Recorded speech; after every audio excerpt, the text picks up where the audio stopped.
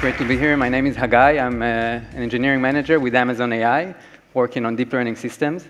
I'm super excited to be here today. Came all the way from California to Paris. And our mission with Amazon AI is to put deep learning in the hands of millions of developers and putting an AI in the hands of millions of developers. So it's exciting to be here today, listen to all these great talks, and also speak to you myself.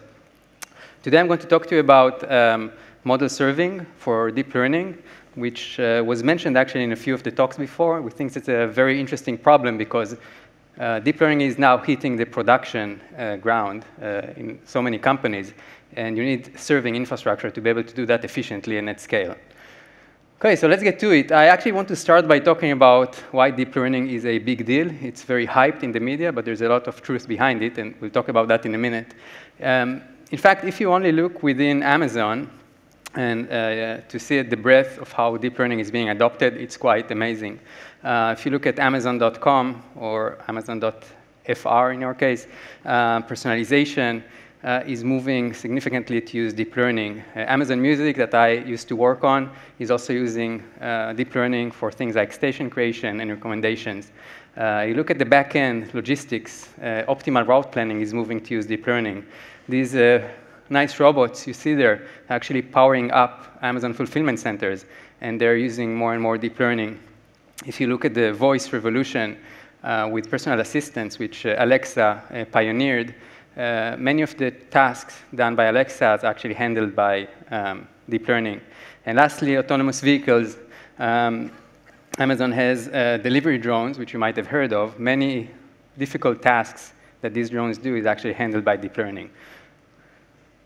There's another reason why deep learning is very interesting and is a big deal, and that's how well it does.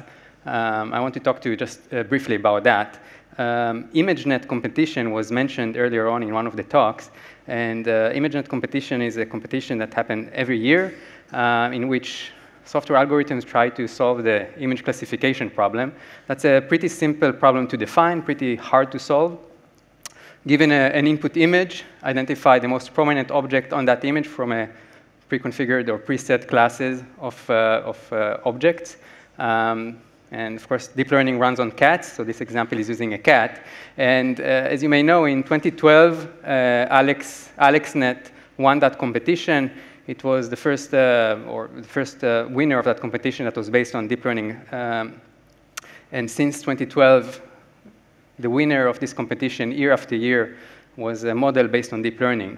But what's more interesting is actually how deep learning is doing compared to humans, not only other machine learning algorithms. This is a graph taken from a research study published in 2017 that actually measured the performance of state-of-the-art image classification models, all of them based on deep learning, compared to humans. And as you can see in this graph, these models, which, by the way, none of them today is state-of-the-art, is outperforming humans significantly. So another reason deep learning is a big deal is because it's actually doing more and more tasks better than humans. OK, hopefully now you're convinced, and the next thing you want to do is you want to take your awesome deep learning model and deploy it to production. What does this look like? So the high-level schema is pretty simple, not very different than deploying web applications. On one end, you have your trained model, which you want to use. On the other hand, you have a bunch of clients. They can be mobile, IoT, other cloud services, whatever.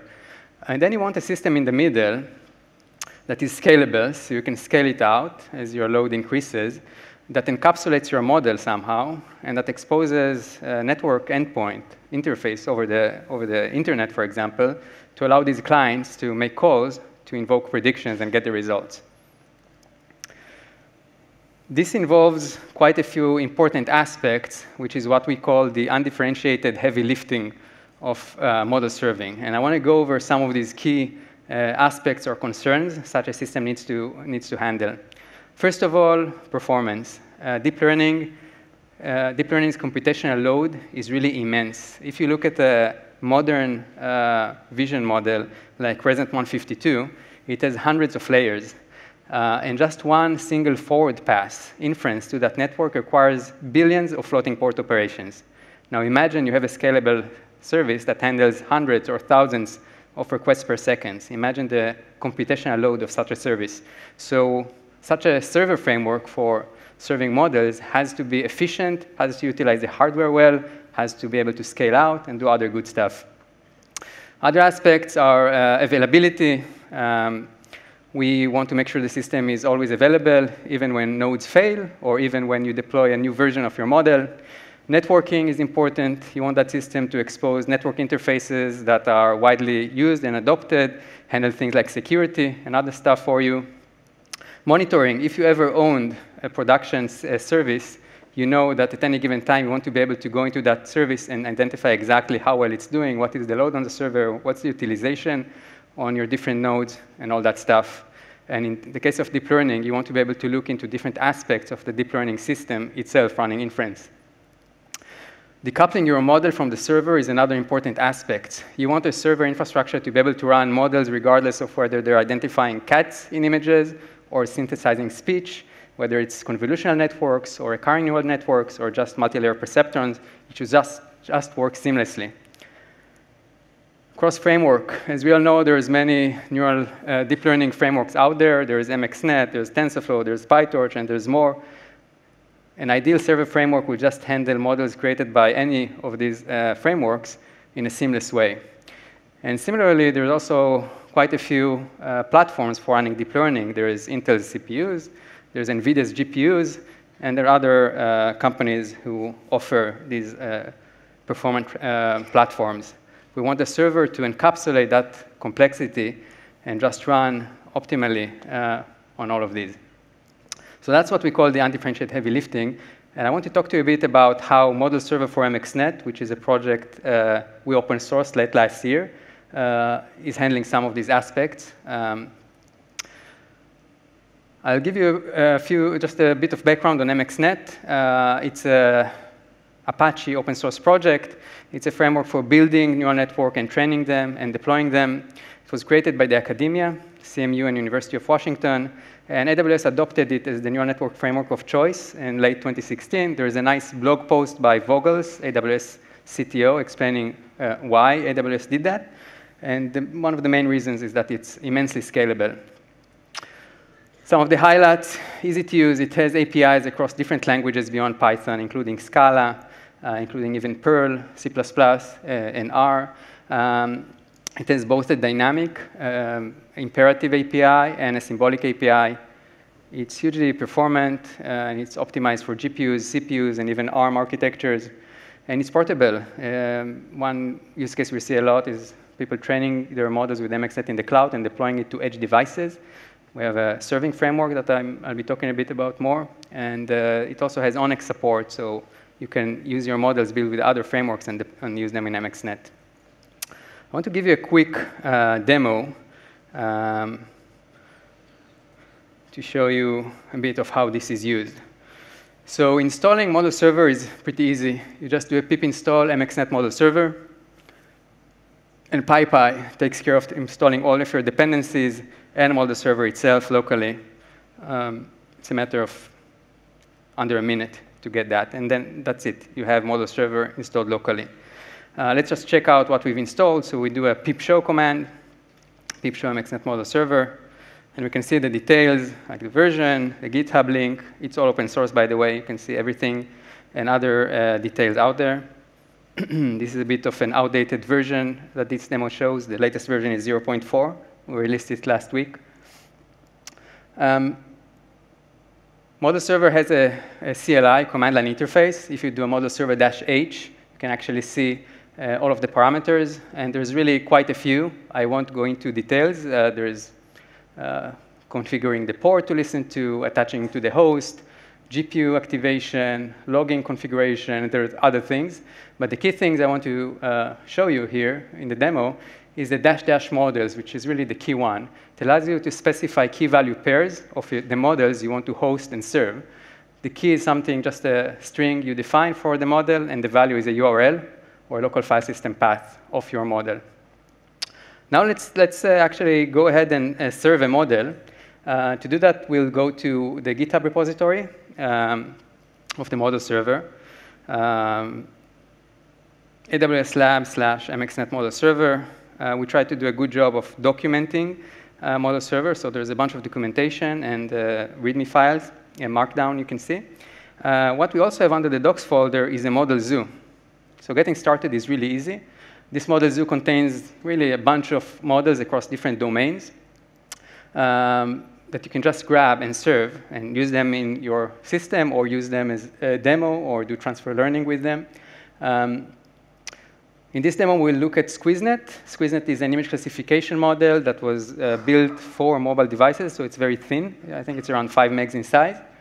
And our model zoo has all the details about the reference paper, how to start model server, etc. But let's just do it quickly ourselves. So we'll copy the URL to the model. I'll talk a bit more later about what is this model file. But it's everything your server needs to serve that model. And serving is very easy. Model server -- models, SqueezeNet equals, and then the URL. That's it. You don't need to download anything yourself. Model server now downloads that model file, unpacks it, loads it into memory, binds it, and sets up the endpoint to serve that model. All done automatically for you. So now model server is running on localhost port 8080, which is the default. And let's just make sure it's alive. We'll do a curl command, hitting on a /ping endpoint that it exposes. And we can see we got the JSON back. Apparently, it's healthy. Cool. Now let's go ahead and grab an image, because our model does image classification. Let's grab an image we can run classification on. And in the tradition of deep learning, guess what image we'll pick? It's a cat image. Yeah. So let's do a curl-o to download that image. And let's make sure it's indeed a cat image. It is. OK, great.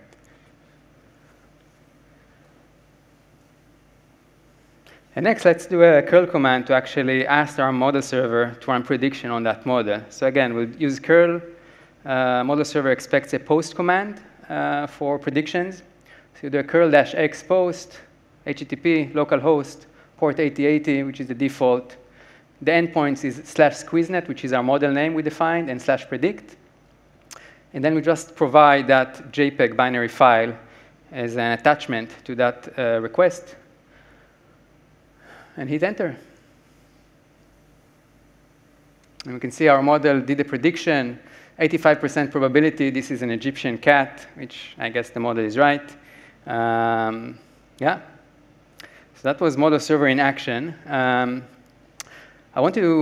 There's much more details, of course, but I want to talk a bit about some of the key aspects on model server. The first one is the model archive. That's the /model file we've seen before. That's how we actually encapsulate models, and we decouple models from the server. So model archive contains everything model server needs to serve that model. Of course, first of all, a trained network with the parameters, the trained parameters, and the architecture itself. It contains a signature, which is just a JSON file defining models for model server, what is the expected inputs and expected outputs for that model. That's how model server knows how to set up your endpoints for you. You can also, if you want, include custom code, which can include custom pre-processing and post-processing operations. You can even override inference itself and use scikit-learn if you want to, instead of MXNet or any other framework of your choice. And you can pack into it any other auxiliary files you may want that your custom code may want to access. Use the CLI of the model server to export it into one file we call the model archive, which contains everything in there, including manifest and some other things model server will need later on. So that's the model archive. Another aspect is containerization. So I showed you guys how to use model server in the demo, but this is really for prototyping, testing purposes. If you want to deploy model server for production at scale, you should not use what I showed. You should use our containers for that. Containers, as you know, are lightweight virtualization, provide isolation. They run anywhere, and you have great orchestration frameworks to use. You have Amazon ECS, you have Docker, you have Kubernetes, and you should use that for orchestrating your fleet. We provide an MMS Docker image that is pre-configured and optimized for you, and I'll talk a bit about what this means. You just do a Docker run or whatever your container tool of choice, and you can set up container clusters. In this case, I'm showing an example where it's running on ECS, but you can use any other tool. The container comes with with Nginx as a scalable reverse proxy. It comes with a mechanism that does pre-fork for multiple processes. Actually, we fork automatically the number of processes to match the number of vCPUs. If you have multiple GPUs, it will automatically use all these GPUs. And there are other optimizations that are pre-built into that image that you can, of course, control by yourself. But that's our recommendation for production serving at scale. And lastly, operational metrics. I mentioned earlier why this is so important for anyone running a production service, including for deep learning. And we built that into Model Server. So Model Server gives you really lots of metrics from requests, errors, latencies of different parts of the execution pipeline, resource utilization. It reports it on both a per model basis and per node basis. And you can configure it to send these metrics either to your log system, logging file, dump it into a CSV, or it can also be automatically reported into AWS CloudWatch. And this is a nice example of a nice dashboard on AWS CloudWatch where you can see your different metrics. You can set up alarms, and you can do all that stuff. Lastly, I want to talk about some of the things ahead for Model Server. We're still working very hard on performance. That's a key thing, reducing latencies, increasing throughput. We're doing interesting stuff around adaptive batching there and optimizing our HTTP stack. We keep on working on extending the platform support, and there's a lot of interesting work we do there about Onyx and about other hardware runtimes. And of course, adoption. Many teams inside of Amazon are adopting Model Server, and we're seeing also users outside of Amazon also adopting it. It's all open source. You can free to fork it, check out the code, file issues, requests, and we will help you use the Model Server to solve your business problems. So I think that's it for my talk. I hope you enjoyed it. I hope you learned about model serving, some of the challenges involved with that. Both MXNet and MXNet Model Server are open source. I want to encourage you to try it out and let us know what you think. Thank you.